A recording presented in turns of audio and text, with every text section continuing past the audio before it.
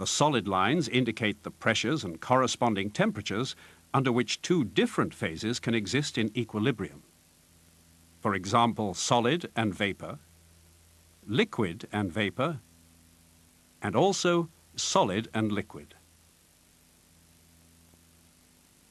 Both phase changes will take place in an observation cell, specially designed and constructed by Mesa UK. The cell can withstand pressures of more than 1,000 pounds per square inch gauge, equivalent to 69 bar gauge. In the first sequence, the CO2 will be cooled by forced evaporation to the stage where it passes through the triple point. The cell is filled with liquid CO2 at an ambient temperature of 15 degrees centigrade when the equilibrium pressure is 49.7 bar gauge. Venting CO2 from the vapor phase above the liquid allows more liquid CO2 to decant from the supply cylinder into the cell, raising the liquid level. When the cell is sufficiently full, both valves are closed.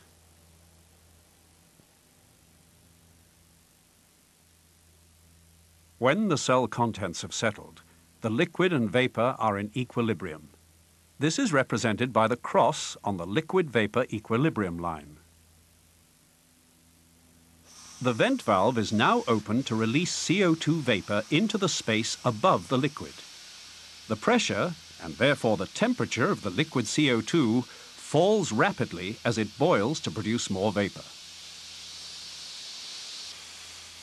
As the pressure and temperature decrease, the conditions are represented by a different point on the liquid-vapor equilibrium line, once again indicated by a cross.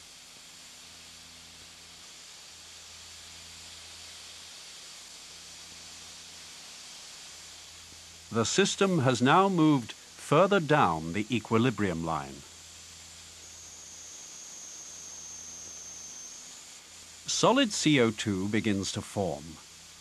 A pressure of 4.2 bar gauge and a temperature of minus 56.6 degrees centigrade has been reached.